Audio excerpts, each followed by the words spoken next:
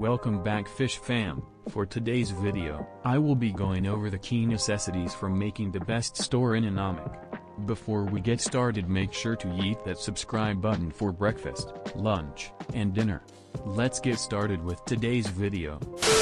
The first way to create the best store is the location. Location is very important because this is where most people are populated and spawn into game. I would recommend opening up your store in our way because that is where everyone usually hangs out and it is the most popular city. Compared to the other cities like East Dyke and Pelham, not a lot of people go, so that would be a horrible location. In our way, I would say the middle stores and garages near the bank because that is where people will walk past your store and go into it to check it out. The other ones are okay, but I'm not sure if a lot of people would go around there looking because it is kind of far from the spawn points and the population is located. The second is the security and safety of your store. When buying or selling things, both parties should feel safe when purchasing or selling their items. This would mean safety for both the customers and yourself. For the customers, try adding a metal detector in the front entrance, so your customers can be aware of who has a gun on themselves. Additionally, you can hire security guards to protect your store in case of a raid or robbery. To protect yourself while selling, make sure to build a barrier between you and the customer.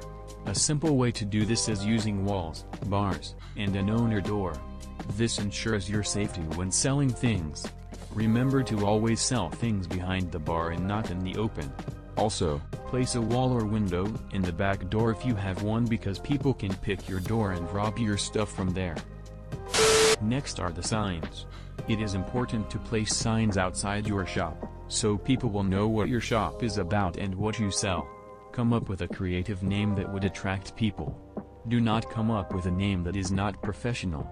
Some examples of good names are Bob's Guns and Armory, The Gun Outpost, May's Medical Bay, and etc. Also, place advertisements outside to attract people to come inside.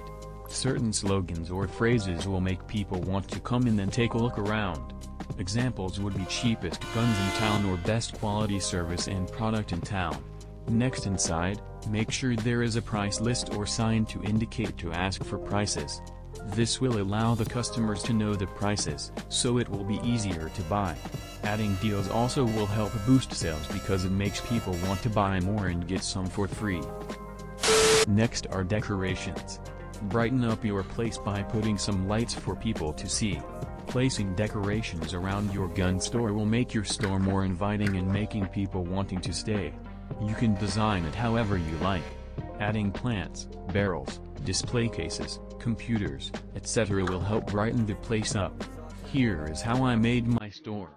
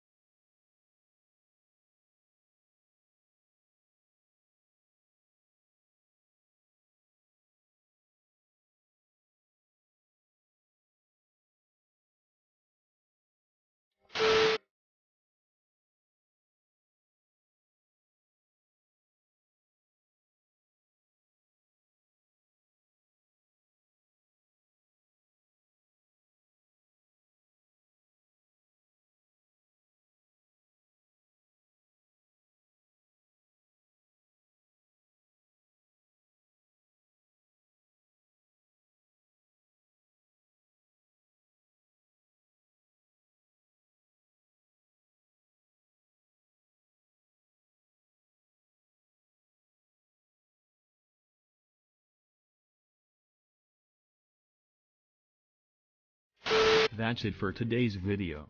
Make sure to smash that like button if you learned something today. Also comment down below if you would like to see other creative builds or shops. See you guys in the next video. Bye.